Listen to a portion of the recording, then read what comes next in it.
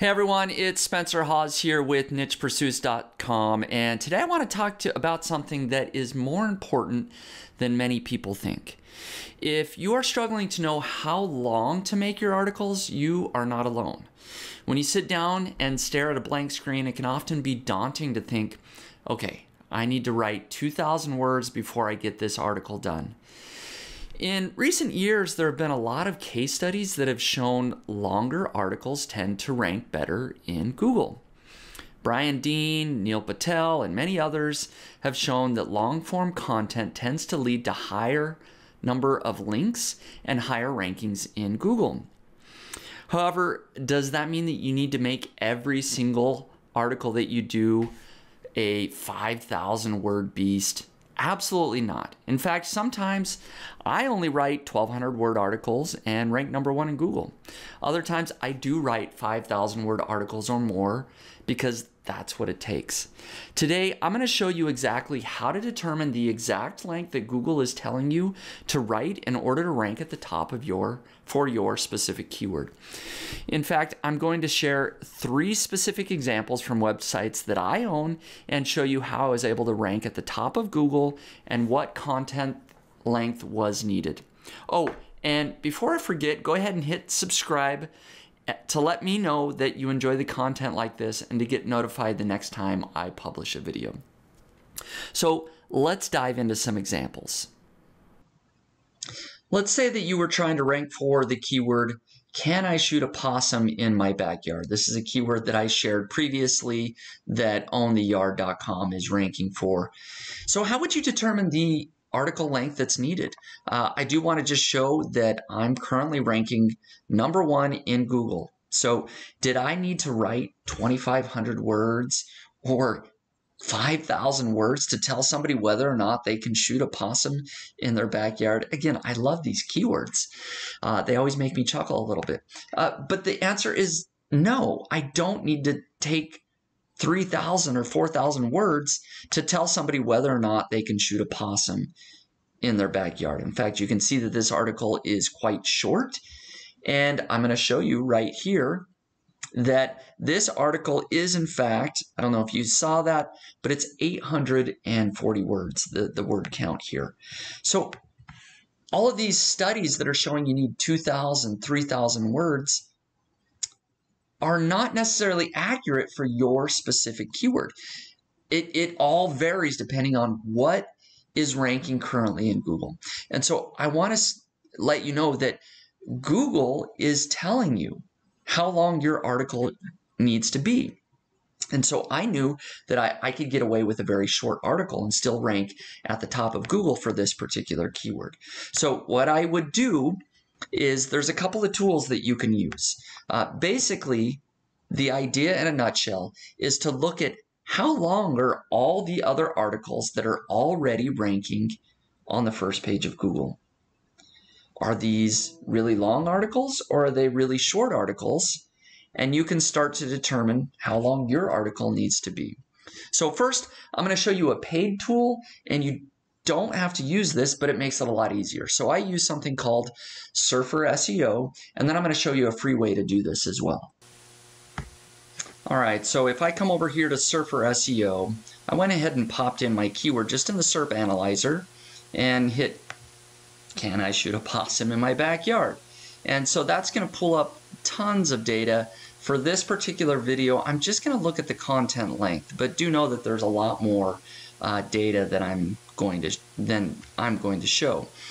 The way that you can look at this, and my website's there, I could click audit here, but just to show that you can click on any of these to get the keyword length, you hit the audit button and it's going to tell you how long the article needs to be based on the first page results in Google. All right, so if you come down here and look at the words, it'll show you no action needed. This article, their article is 1,800 words long. The required length needed, it actually says is 1,200 to 2,500 words.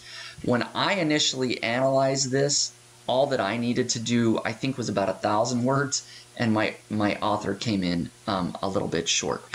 But that's okay. I was still able to rank at the top of Google, but what I wanted to show, again, is that within SEO Surfer, there's a very fast way to look at your keyword and say, okay, it needs to be at least 1,200 words long, and then you can ask your author to make it that long. However, if you don't want to use a paid tool, you can also use free tools.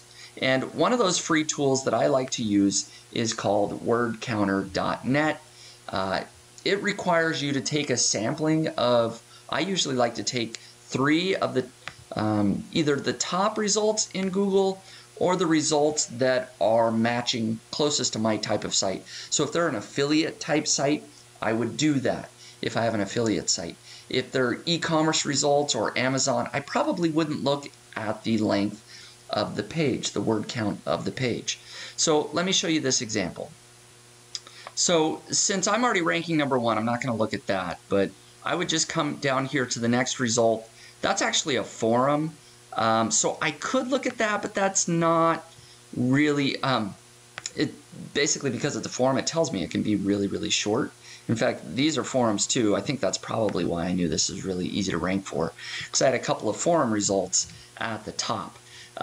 So if I take one that's actually an article from the LA Times here, I'm going to pop it into the word counter.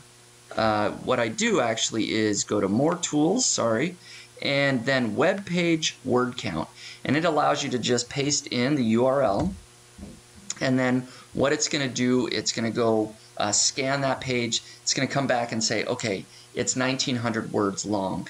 And so if I go back, I'm going to just look at 1 or 2 more results just to show you what I would do. Here's another one.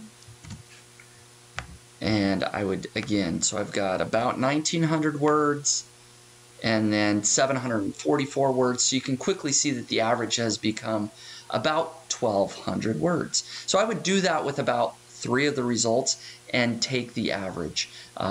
Because I knew that there were forums at the top and they were much shorter, I was happy with about 1,000.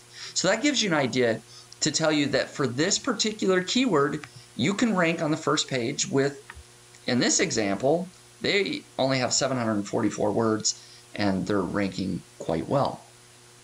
Let's take a look at another example. Another one keyword that I'm ranking well for is keeping alpacas in your backyard. Again, I showed this keyword in a previous video, so I'm happy to do that. Here you can see I've actually got the featured snippet. And how many words long is this particular article?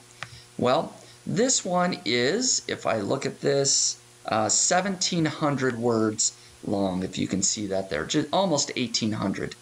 And so let's do the 2 ways again here. Let's look at Surfer SEO, and then we'll look at word counter. Okay? All right, so in Surfer SEO, I've ran the analysis, and so if I pull this up, again, I'm going to just take a look at the audit, and that can be on any of the results. Doesn't have to be your own result.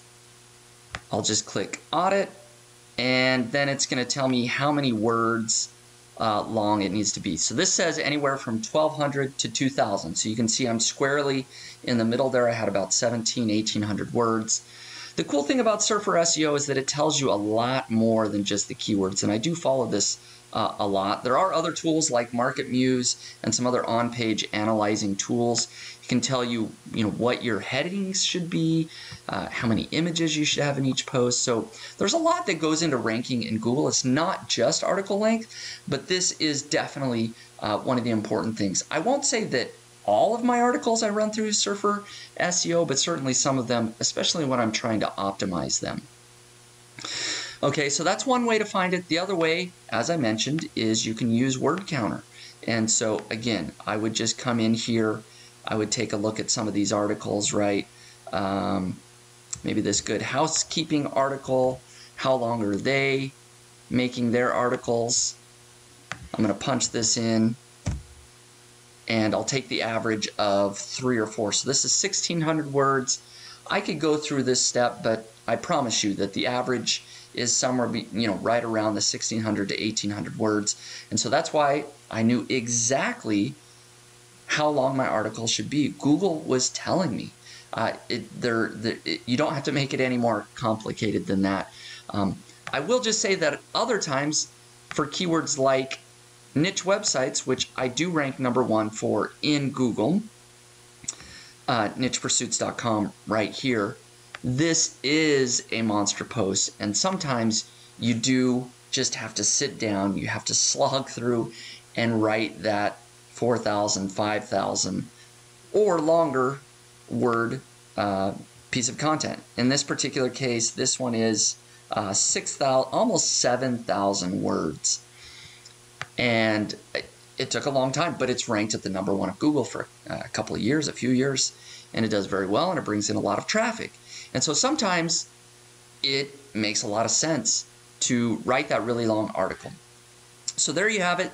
That's 2 ways that I personally use to determine the exact length of the articles that are needed. This can be for your blog posts, your affiliate websites, any other type of website where you're writing that long form content. You don't need to guess, and there's no specific formula. You shouldn't say, okay, my informational articles are 1,500 words, my buying guides are 5,000 words, or whatever. Every keyword's going to be different. You need to analyze the SERPs in Google because Google's a machine, and every result has a lot of different factors where content length is just one of them.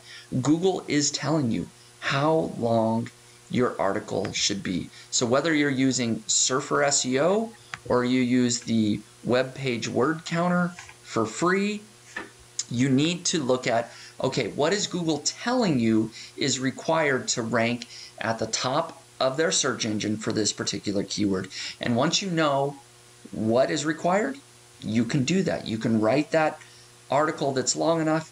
If backlinks are needed, you can get those backlinks and do the other things that are required to rank at the top of Google. So I hope that you enjoyed watching this video and learning how I determine the exact length that's needed for blog posts and other content to rank at the top of Google.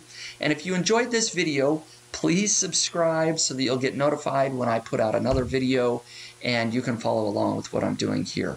You can also learn more at nichepursuits.com. Thanks again for watching.